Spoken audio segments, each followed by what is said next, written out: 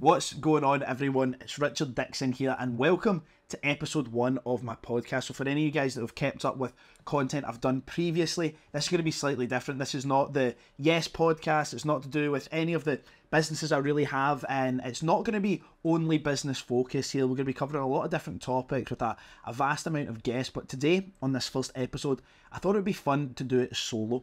As you can see, super casual setup. If you're not able to see it, it'll be because you're on Apple Podcasts or Spotify. So thank you very much for tuning into this. Today, I'm going to be talking about something that I think is extremely important, not just for entrepreneurs, for young people, for older people, for employees, for athletes. I think it's important for everyone, regardless of who you are, what you are, who you believe you are. It's a topic that I think is essential to speak about. And the topic is pain. I'm not just talking about physical pain, I'm talking about mental pain, essential pain, non-essential pain, and how we deal with them as business owners, as people navigating the world. I'll probably talk about some of my own experiences as well in managing that, and if anything pops into my head that I can think of, people in my life that have been in these situations. As you can see, by the way, none of this is scripted. My emails are up on the screen just now. I've not got any notes. This is not how I produce content. I don't script anything I do. I just kind of come and speak and do my thing. So maybe this won't be the most refined episode in the world, but my plan, as with anything I do, is to always continue improving. So hopefully you can bear with me through doing that.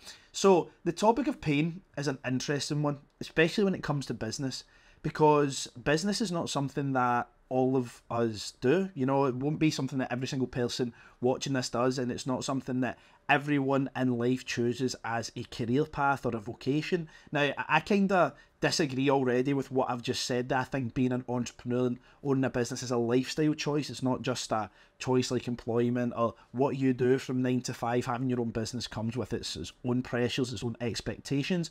But managing pain inside of your growth as an entrepreneur can be extremely, extremely tough. And I'm saying that from a first-hand perspective. For those of you that don't know me, I've been in business full-time for the last 5 years. And my business has grown exponentially, to be totally honest. I've done a whole bunch of different things over those past couple of years, with a lot of my main income coming from my property business, now having a pretty reasonably sized educational business, and a whole bunch of staff now who are relying on me to make sure you're pushing forward and you're doing things to ultimately make sure they get paid at the end of the day. So there's a lot of stress that comes with owning a business and putting yourself in that kind of position. So when it comes to growing pains, it's essential to think about it in a certain way. And the first thing is that when it comes to any type of growth in your life, natural growth, aka coming from being a child to a young man to an actual full-grown man, you're going to go through a huge amount of physical pain just in the process by which your body is growing, right? It's the same with physical improvement. I was lucky enough to, fight MMA for years and train in combat sports since I was very young, and I'm hoping to be able to fight again this year. Not MMA, but a combat sport of some description. So there's pain involved in, becoming good at a sport. There's pain involved in getting stronger, getting bigger, more muscular, all these different things, because you need to put your body under a certain amount of stress for it to produce the right results. Now, I'm a big believer that stress in the right quantities is some of the best things you can ever have. There's been situations in my life and in my business, for example, the first year of my business, I done quite well financially. It was, for who I was at the time, life-changing money. It wasn't money that I'd ever seen anyone in my family make before. It was something that was very new to me, and I didn't really have anyone there to guide me or to explain to me what I should do with that money. So like most young men would, I spent all of it and then some on top. So I think in the space of about 12 months, potentially a little bit longer, 14 months, I probably spent somewhere in the region of £120,000. I bought a car, a 45 AMG. I bought this watch that I'm wearing right now, actually my first ever Rolex. I went on a bunch of holidays, Marbella. For those of you that know me, I'm not much of a night out person. I don't go to clubs or anything, but I just had a little spurt in that period of my life where I was going out and spending all this money on drinks, designer clothes, all the things I could never have. Now, that created a different type of pain at the end of that situation, but there and doing that was like a massive lesson for me, and it was very, very scary, and it became a sobering reality that shaped my next few years, to be totally honest, because I went from being in a position where, you know, I was living at home. I didn't have this big massive house that I was paying for or anything, but I was managing to burn through £10,000 a month, no bother, like without an issue. It's not actually that hard to do, to be totally honest. And I always say in all my other videos, if you've ever came to an event of mine, heard me speak, £10,000 per month is when you really have your first big lifestyle change, and that comes with a huge amount of stress. It's key to remember that before you are worthy of managing money like that, 10k a month, it's not a huge amount of money, but for most people it's life-changing money. Average salary in Scotland's what, £27,500, so it's a pretty big jump, right? So you need to become the type of person who can manage that money. It's not about what you can do, it's not about your achievements, it's about who you need to be to actually be able to carry the weight of that responsibility, because making more money can be a burden. Everybody wants to be your friend. You no longer can tell if the woman you've been speaking to and going on dates with is want to be there because it's you, the same guy that was working as an electrician in my case, or if it's because you've got an AMG now or a BMW i8 and you go on 4 or 5 holidays a year, right? It really starts to make you question all of your reality. And often you will find, when I'm talking about growing pains, is this starts to happen inside of your circle as well. Now, not everyone that you're friends with just now, let's say you're not an entrepreneur yet, or you are an entrepreneur, or you've not got to a point where your lifestyle is drastically changed. You will get to a point, if you do anything outside of the norm, aka I lost a lot of friends going from being 13, 14, 15 to being 18, 19, 20 because I didn't drink, right? And it's so funny, alcohol, one of my friends always says, alcohol is the only drug that if you say no to it, people automatically assume that there's something wrong with you, which is just so funny. But I didn't drink, so I didn't fit in anymore to the crowds that I'd grown up with, and I became a little bit of an outcast. I had to go and find a new group of friends. That is a type of growing pain. It doesn't mean that I am better than those people or they're worse than me. It might not be a great lifestyle choice, but it doesn't determine our characters. I know plenty of people who have been very heavy drinkers in the past, or still people who go out clubbing, 2, 3, 4 nights a week at the grand old age of 25 to 30, which I think is way too old, but they're great entrepreneurs and great people. It's not about personal value, but it's a type of growing pain, and you will experience that when you become a reasonably successful entrepreneur. When you hit that 100k a year, what's that work out as? £8,000 a month, takes you like 96 grand or something like that. Like, you will have a massive stage of growing pains, because the evil eye starts to come out, jealous friends, people that just want to see you do well but not better than them. Thankfully, I'm in an amazing circle. When I say I'm in an amazing circle, please don't confuse that as being a large circle. I have 4, 5 close friends. It's probably my business partner Paul, my mate Kieran, I've trained with for years, Antonio, my friend from Malaga Tapas, he owns all those restaurants. My big friend Stephen Ronaldo, he owns Primal Strength. My friend Cole. Like, all the people I'm naming here are either high-level business owners or extremely good and well paid for what it is that they do. High achievers.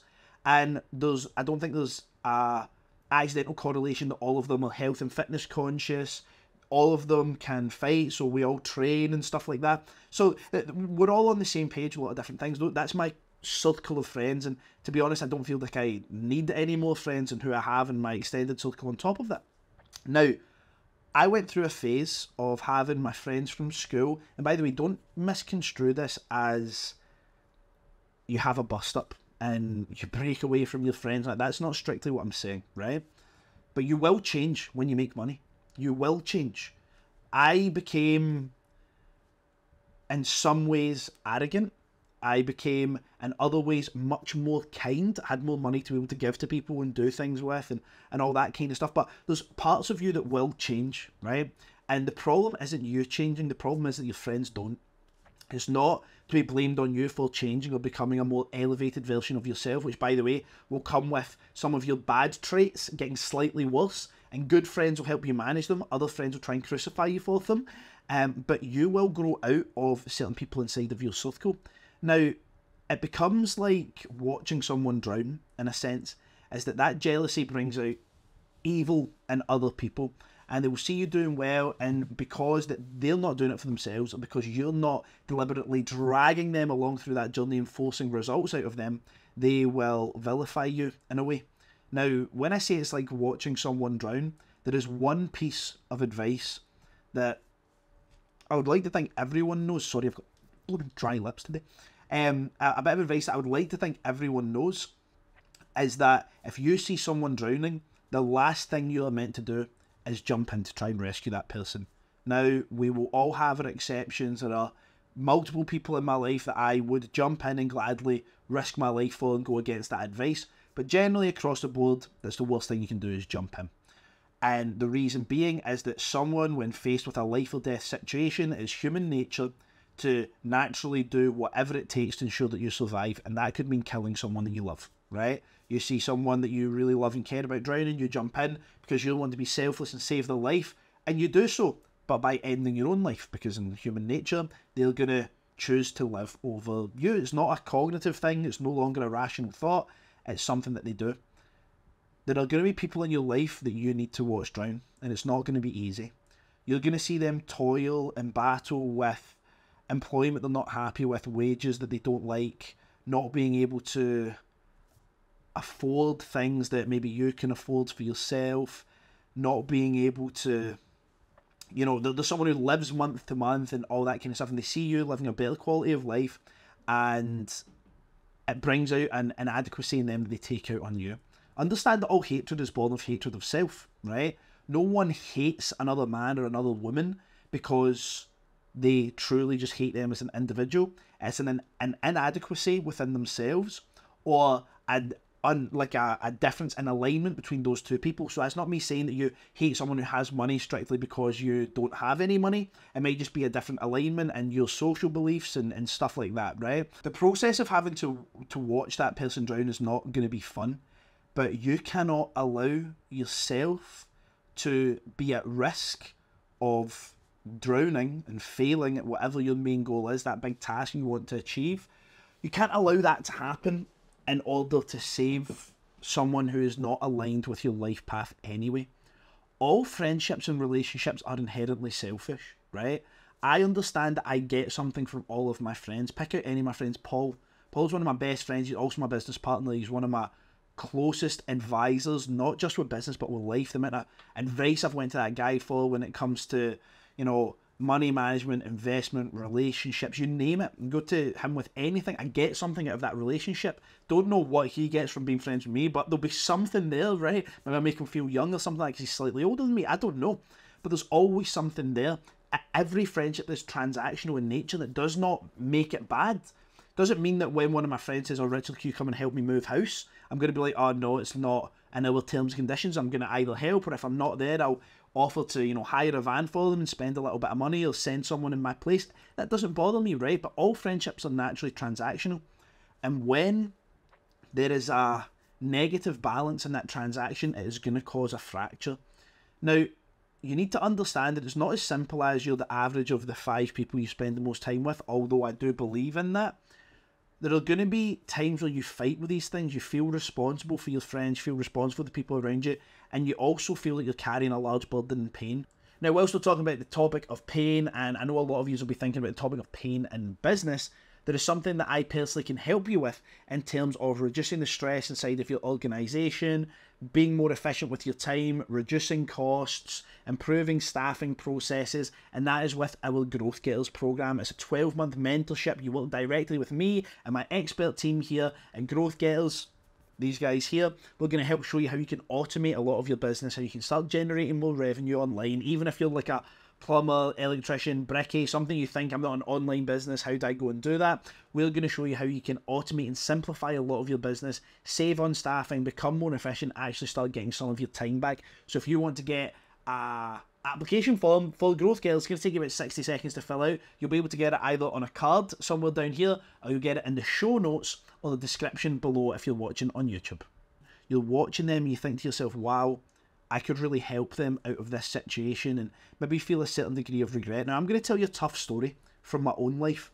And it's not something I talk about often, but a few years ago, unfortunately, my older cousin died of a drug overdose, and she was only 6 or 7 years older than me. Not someone that is old.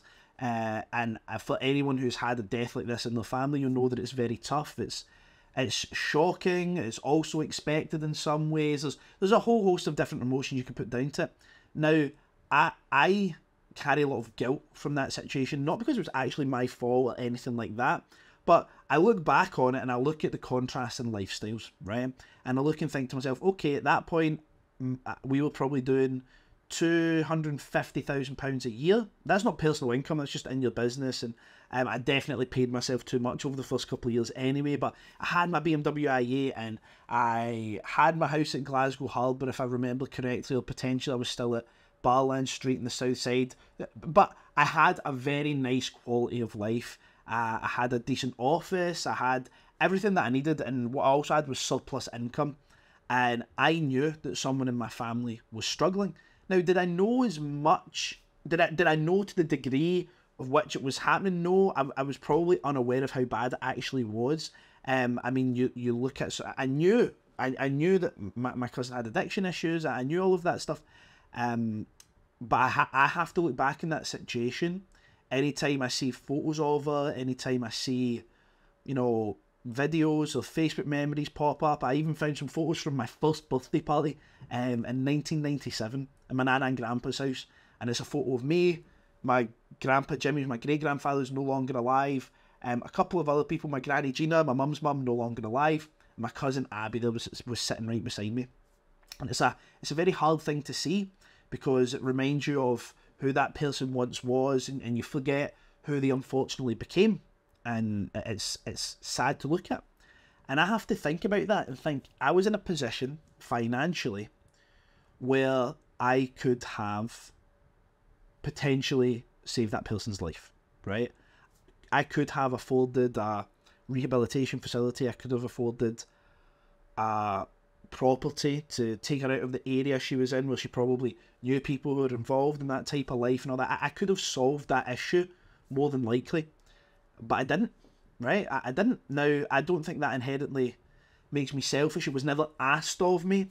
And again, you don't realise how bad it is until it's done, right? So if I could go back and knew how the story ended, I would do something about it, right? But I have to carry that to a certain degree. Now, I can't say that I'm traumatised because of that, because in my own belief, I'm not saying that I'm correct, this is how I choose to set up my life. I don't believe in trauma. I believe in things happening. Good things happen, bad things happen. Now, there are situational traumas and chronic traumas that, like PTSD and stuff like that I think are completely real. So I'm not nullifying those situations. I've seen, for me in my life, I have seen some mad, horrible stuff.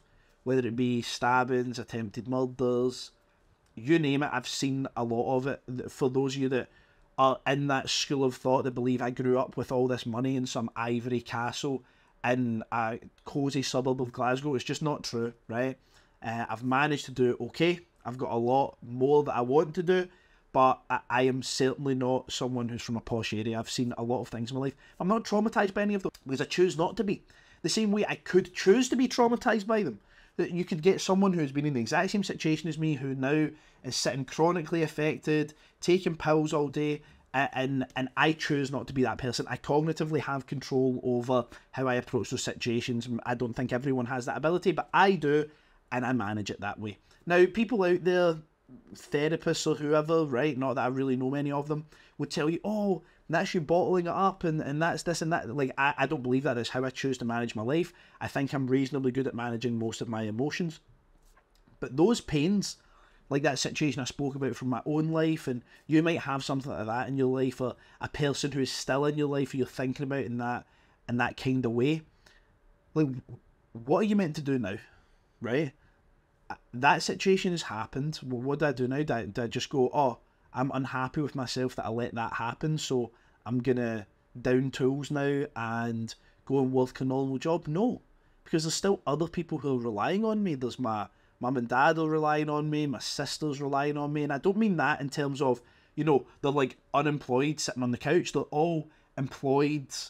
Hi, my dad's an incredible electrician. My mum works in the Scottish government with like public transport infrastructure. I almost don't understand. My sister's a medical professional. Like, I'm not saying they rely on me because they're waiting for me to do something to make their lives better, but they're all career-focused people. I'm an entrepreneur. I probably have an ability to make more money faster, and if that can trickle down effect and benefit my family in a way, of course, I'm going to do it, right? Like, I'm going to do that. And I feel a responsibility to do that for my kids when I have them eventually, which, God willing, will be soon in the next couple of years if the situation pans out correctly. That would be amazing. So I still need to be present for those people, right? Yes, I lost someone in my family that I love. Yes, they were very young.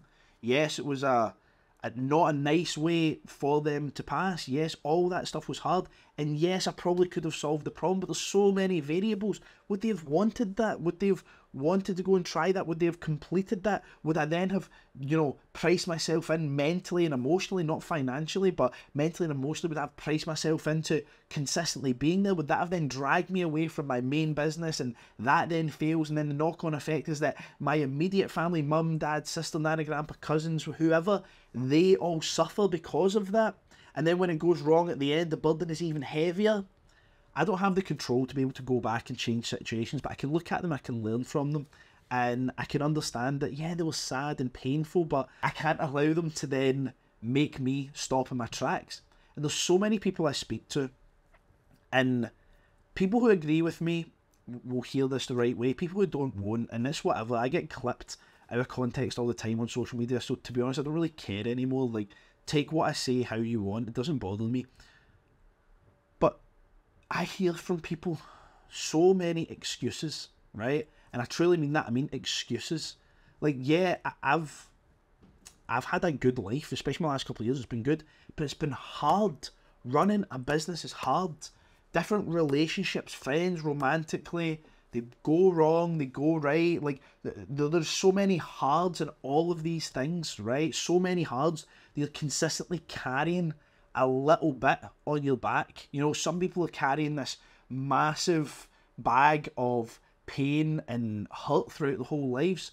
And when I speak to people who sit down and maybe they're carrying that massive hurt, they're carrying that little bit of hurt that affects them just as much, because all pain is relative, right? And different people are predisposed to deal with pain in better ways. I think the way I was brought up, I was brought up to deal with it really well, especially from my dad.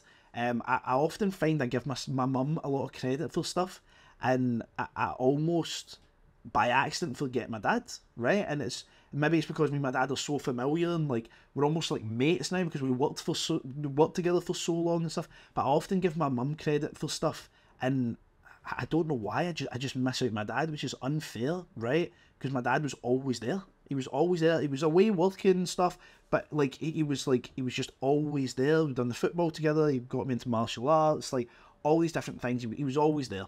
So I think I learned a lot of that from my dad naturally, not because he sat me down and taught me those lessons, but children learn what they see. And I know that my dad has been stressed out his mind. My mum too, but I can relate with my dad more sometimes because I'm a man. I know that my dad's been stressed out his mind in his life. Now that I'm an adult man and I run a business and I know what it's like managing money and managing staff, I know what my dad's life has been like. I've never seen him break once, but I know. And me and him can look at each other now and be like, yeah, we know. And I know the sacrifices mum and dad have had to make sure myself and my sister had things. And that itself there is pain, because parents always wish and want to do more, right? Naturally. I was, could we have done more? Could we have provided more? Could we have worked harder? All these what-if questions. So I'll sit down with parents, young people, older people, just business owners in general, just because of my line of work. And they'll say, oh, but Richard, you don't understand. Like, I've seen this and I've had that.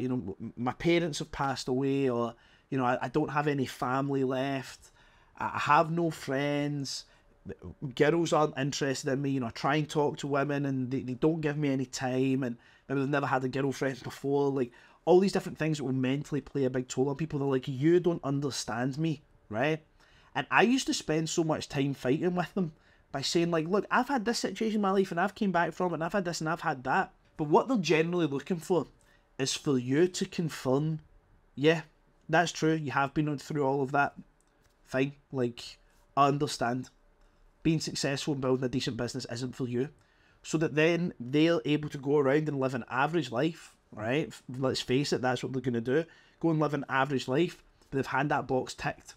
They were thinking it themselves, oh, I can't do this because of that and this thing and that thing, but they want someone else to confirm it for them, so that when the time comes around when they feel this horrendously deep sensation of guilt, wow, I didn't try hard enough, oh, but this person told me it was okay, they can pass the buck on to you.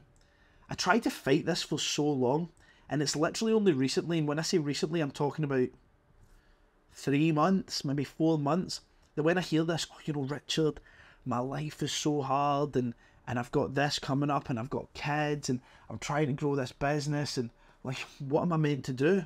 I'm just like, okay, fine. We're just going to stop. Is that what it is? Okay, just stop today. Just stop today. If that is how bad it is, no problem, fine. If that is enough for you to completely down tools just now, okay, go for it. Go, do it, no problem.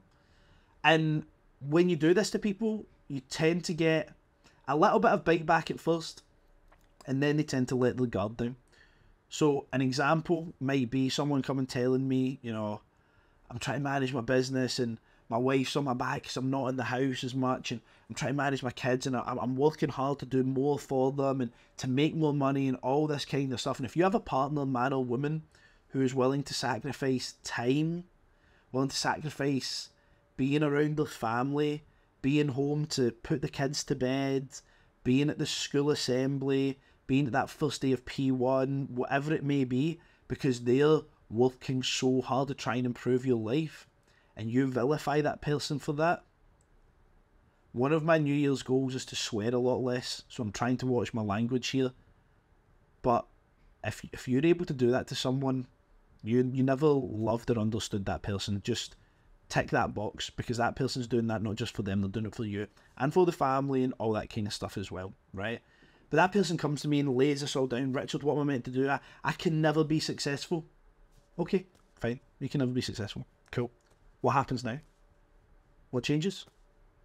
Like, what is the next step? Yeah, you can't be successful now. You've confirmed that. You've affirmed it to yourself. That is the situation we're in now. What's the plan? What happens next? Go and get a normal job that you're not satisfied with. You take that dissatisfaction back into the home. Doesn't make your family happy. Your kids see a stressed mum and a stressed dad. They hear you guys arguing. What are you arguing about? More than likely money. They grow up with bad ideas and feelings around money because, oh, well, that's what mum and dad argued about. Why would I want to think about money? Why would I want to understand money? And that situation you find yourself in, right? You can't wash your slate clean. You can't take away all the things in the past that have hurt you, right? You can't take away all that pain. The friends that you had a fight with, you think, wow, I was in the wrong there, but the friendship burned now and we can't change it, and it's never going to be the same. And you can't fix everything, right? This is something that I am having to learn right now in my life. I can't fix everything. I can't right every wrong in the world. As much as I want to, and it can torment me sometimes, thinking about people that I dislike or things that people have done to me, and it can keep me up at night. I cannot right every wrong. I just can't do it. I don't have the time. I don't have the effort.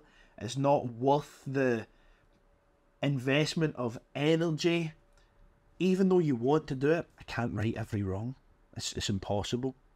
So what do we do in that situation then? Do we just go, yeah, okay, live in a hump? For our non-Scottish listeners, a hump is like someone being in a bit of a funk or a stage of unhappiness. Do we just live like that forever and accept that, yes, this is an average life? Because realistically, at that point, you're not just letting yourself down, Even though your wife, your husband might be on your back and you're struggling and you're in the office, this desk that I'm at right now, it's not happened often, thankfully, because I have a home office now, but there's been nights where I've sat my head down on this and fell asleep. I fell asleep on this desk because I've been in here 11:30, 12, 1 in the morning, falling asleep here. I've got a 2-piece couch thing here with like a footrest. I've slept on that before. It just happened. Something, my old office at George Square, I used to do it constantly. Like all the time. I didn't actually want to go home because I was so scared of what happens if I lose my business. I didn't want to leave and go home. I would just stay in the office. We had showers in that office. I would take a towel with me, or I would go to the gym before it. I would make sure that I got up before my staff would come in. We only had like 2 members of staff most of the time, right? It was a very small team. I would get up, I would go, I would wash myself, I'd come back, I'd put my towel inside my rucksack, I'd put my soap and stuff inside of my drawer, and I'd be sitting at my desk, and when people came in, they would think, oh, Richard's just been in early. If I decided to go to the gym, they would go, oh, Richard's coming in late.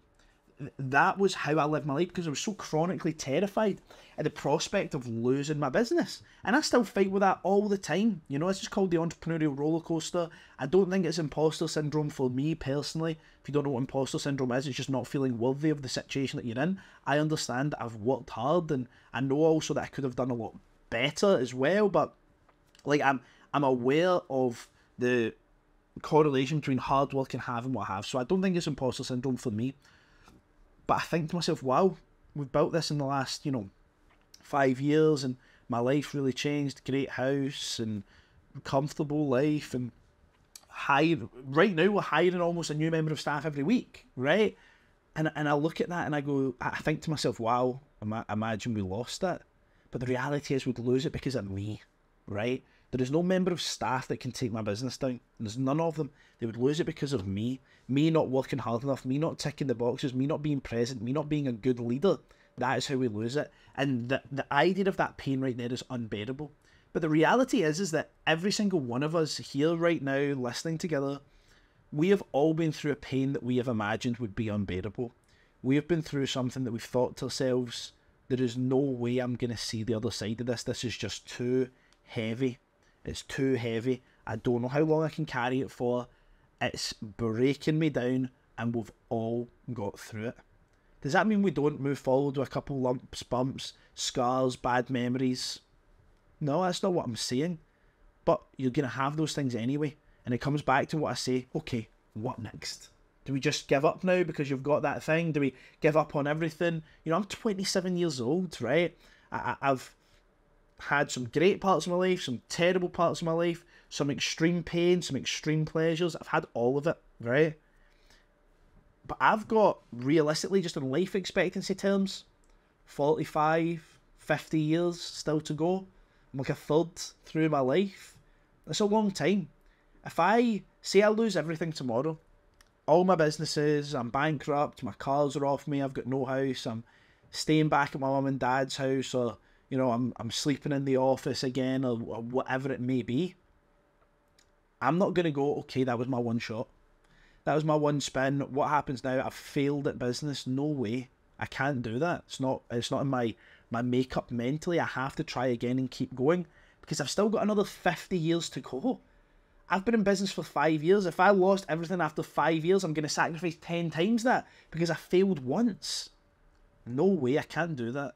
Too many people relying on me. Too many people needing me to do this. And by the way, there's people that don't even know me who are relying on me.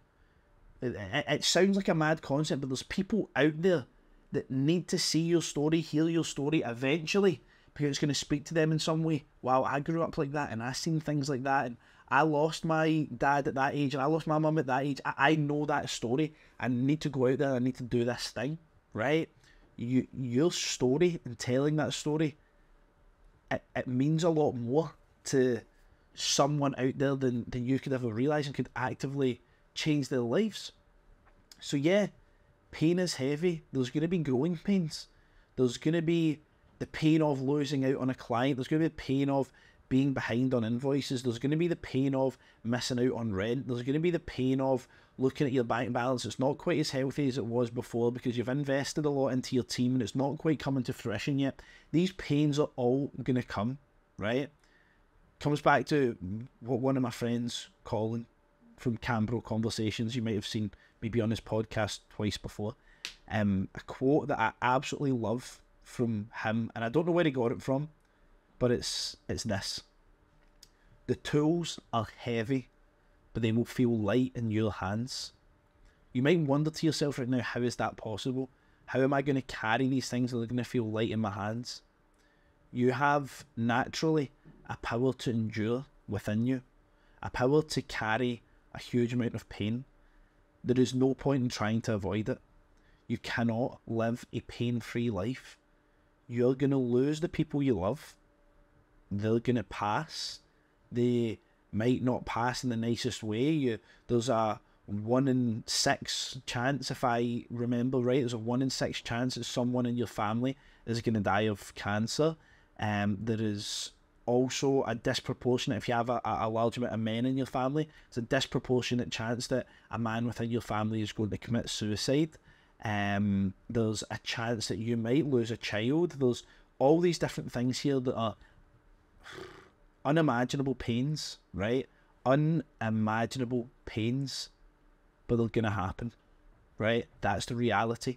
I'm not here to sugarcoat stuff and be like, hey, wake up at 5 in the morning and do a 3-hour morning routine of cold water and breathing and yoga and gratitude journals. Because, see, doing all that nonsense, right? I love cold water and all that kind of stuff. But see these 3-hour morning routines, right? See when that bit of news comes in that someone you love is dead, or that business you've been working on for so long it's not going to trade anymore. Your morning routine has done nothing for you. Zero. It's done zero. You don't then hear that news and go, don't worry, I'm all good. I'm zen now. It's a load of nonsense. If you want to wake up at 5 in the morning and do something between 5 and 8, do you know what you should do? Work. That's what you should do. Between 5 and 8, you should work. Because that is going to pay off the biggest dividends. It's going to give the people that you love the best possible change in their life. And this stuff right here, this pain is a process. We all know our own weaknesses. My biggest weakness, anger. It is my biggest, most chronic weakness is anger. It was really good actually hearing Alex Hormozy and Layla Hormozy talking about this a couple of days ago on the Iced Coffee Hour podcast with Graham Stephan. And Alex talking a lot about how anger is his main emotion. He hears something upsetting, he becomes angry. All of his emotions dial down into anger, and how much Layla, his wife, helped him with that over the years and whatnot. And I felt like, wow, hearing that story, I'm living what I'm talking about 2 seconds ago. Hearing that story, I'm like, wow, like that's like my life. Like I know exactly how that feels, and this is going to be a process. New pain is going to come. Pain that you never expected is going to come. It's going to blindside you. Right? It's gonna come at you from angles you cannot imagine. You will never live a life that you won't feel pain. People think that life is all about being happy, dancing, all that kind of stuff. I'm not here to understand and live a fair life, right? I'm not here to have a life that I think is full of equality. I'm willing to do things that are unfair, that are not equal for me, because I want above average results. And I understand that at least for the next few years, that is the way my life needs to be. I get amazing benefits alongside that. Holidays, nice car, amazing team that I love working with. I'm wearing a Growth Getters t-shirt that cost £7 to make, Primark shorts, and Air Max 95 just now. I'm not exactly wearing a whole bunch of designer stuff, but if I want to go and buy expensive clothes, I can do it. So I'm not slaving away and working so hard for nothing. But these people out there are telling you, oh yeah, we can start your stress-free business, it's going to do £100,000 a year, bam, bam, bam. It's just not true. You must prepare yourself for mental warfare, because it's going to come. Whether you like it or not, it's going to come. And I'm not saying that to worry you. I'm not saying that to make you anxious. I'm saying that in the hopes that you hear what I'm saying and you prepare. There is some news in your life that you can't prepare yourself for. You're going to hear it and it's going to hurt you so much. It's going to knock you for six. You might be in your bed for a week. But what you can't do is you can't put the tools down. You can't stop, because there is someone else who's waiting for you to do something good. That child, that wife, that husband, that mother. You never know who's going to end up ill in your family, and you might need to be the person that steps in financially, physically, being in their presence, whatever it needs to be, and you can solve that issue, right? Because I know what it's like to think you can solve that issue, or think you could have solved that issue, and you didn't do it, right? I've had family pass, friends pass, way too young, in very not nice ways. I've got family and friends in prison who may never see the world again, depending on how that goes. And these things are all hard. But guess what? They'd be hard if I was still an electrician.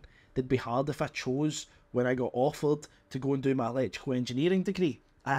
They would be hard whether I decided to drop out and join the fire service like my grandfather. Something I always wanted to do was be a firefighter.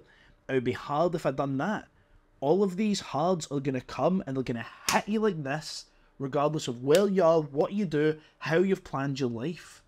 So if you want to be the person that downs the tools, that whacks the handbrake on your life and says, yeah, you know what, I'm walking away from this, I'm done for this, life is unfair, life was never meant to be fair. Life is disproportionately unfair all the time, and we will always think that in our own realities. But it doesn't mean you can't be driven, doesn't mean you can't be grateful, doesn't mean you can't provide for the people that you care about. If you want to down those tools, fine. I could never be that person, and everyone in my life could never be that person. I could lose everything and everyone, and I'll still be here. Will I be scarred, beaten, bruised, hurt, upset, maybe even a bit doolally in the head if I'm not already? Yeah, probably, but I'm still going to be there. I'm going to stand up and be counted when it matters to stand up and be counted. I'm going to be present when I need to be present. I'm going to tick the boxes that I need to tick. One thing I pride myself on is that I don't allow my emotional state to stop the quality of my work. I'm able to be chronically upset about stuff and still work and still do the things I need to do. Maybe not quite as good as I might do them, but I'm still there. I'm still in the meeting, I'm still smiling, I'm still there with that person. And if I want to have my time and be emotional and be hurt and deal with that pain, I'll do it myself in the house. I'll do it with my church family. I'll do it with certain friends potentially. Who knows? But don't be defined by your pain, and don't force yourself to believe that you have been through intense trauma, because a lot of this is down to your thinking. And what you say often becomes your reality. Words have power.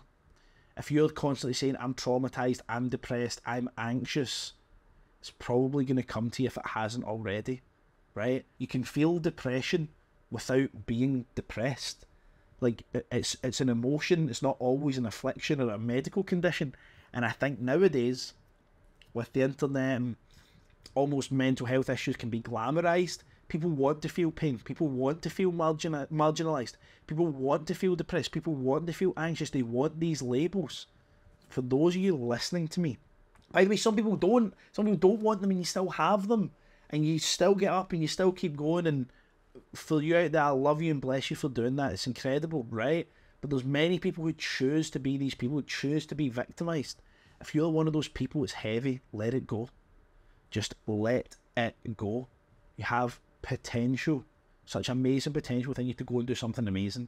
Not just in business. You might be the next big artist or musician, or you'll find a cure to some disease, and maybe you'll never be paid enough for it, but that is your story. That's the big thing that you do. Pain is going to be there. It's going to be present. It's not going to go away. It's going to come back.